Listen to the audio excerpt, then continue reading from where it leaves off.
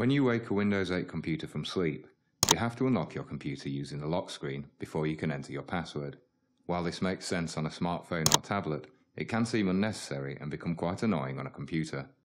In this video, we'll show you how you can remove the lock screen from Windows 8. Move the mouse to the bottom left-hand corner of the screen and right-click to bring up the Power User menu. From this menu, select Run. The desktop environment will then appear, with the Run window displayed at the bottom. In this window, type gpedit.msc and then click OK. The Local Group Policy Editor window will then appear on screen.